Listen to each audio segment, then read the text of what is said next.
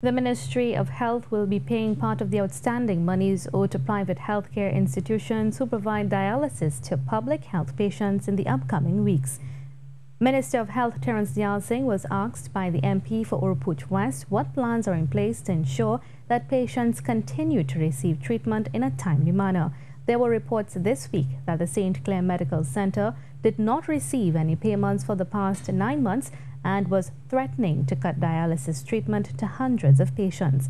Minister Dialysis confirmed that the treatment was indeed cut. He said Medco is owed approximately $1.2 million and the total owed to all dialysis centers is $16.6 million. He said they are committed to paying off the debt. All will receive approximately $400,000 within the next week. But, Madam Speaker, what we owe to Medco has to be taken in the round and in consideration with following facts. From 2014 to now, we have paid Medco $7.5 million for dialysis, $20.6 million for radiotherapy services, and other surgical procedures, $576,000. We have done $30 million worth of business with Medco from 2014 to now.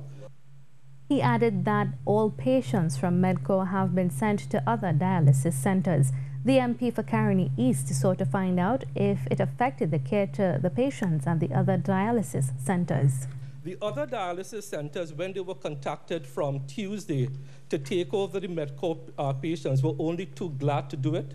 And they told us that they are in total sympathy with us, and they will not be taking any action to stop services. And that is the type of patriotism we need in the country now. And I want to congratulate the other 9 dialysis centers for working with the government.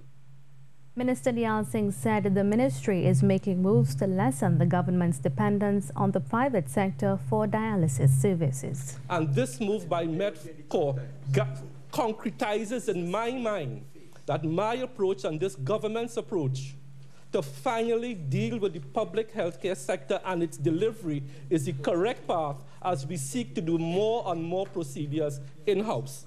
So Northwest will have 5 more chairs in 2018, and we are moving Southwest from its current 4 to 15 chairs.